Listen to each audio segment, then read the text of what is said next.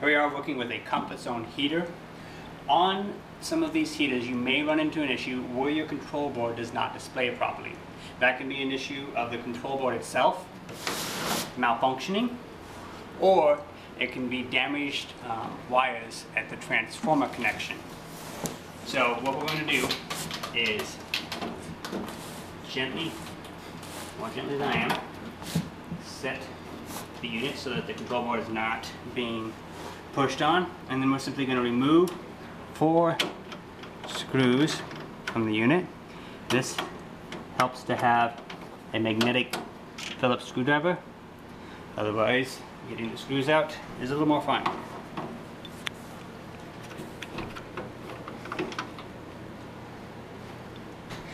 So we have these top 2 screws and then 2 bottom screws, one down there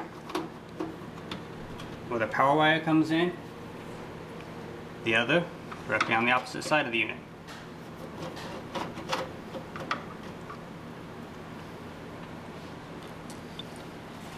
Now at this point in time, you have to make sure that you detach the thermostat wire and partially feed it through its hole. If you do not, you can end up pulling on the wire and damaging the unit. Now, all you have to do is simply lift the back panel off, set it aside, and at this point in time, you should have a view down to the transformer wires. As always, whenever you're working with any electrical device, be sure it is unplugged before servicing the unit. The connections we are looking at come directly from the power cord that plugs into the wall outlet.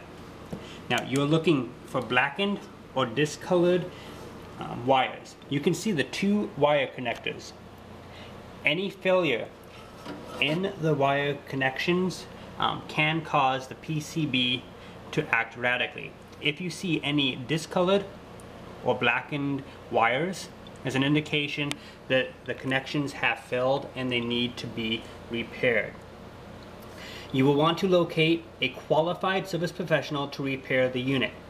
They will need to cut the wire tie and then strip the wires back to a point where they are no longer damaged, and then reconnect them with new wire connectors or wire nuts. At that point in time, they will put everything back together. Now, if you've checked out the unit and there does not appear to be any damage at the wire connections, do a quick survey of any of the other connections in the unit. Any loose connections can cause a heater to act erratically. Once you've determined that everything with your unit is fine as far as the transformer goes, then you could put the back panel back in place. There's really not much special to it, outside of keeping in mind that you will want to make sure to thread the thermostat wire through this little hole in the back of the unit. Once you start that and you have a hold of it, simply replace the back panel in the same steps you took it apart, simply in reverse.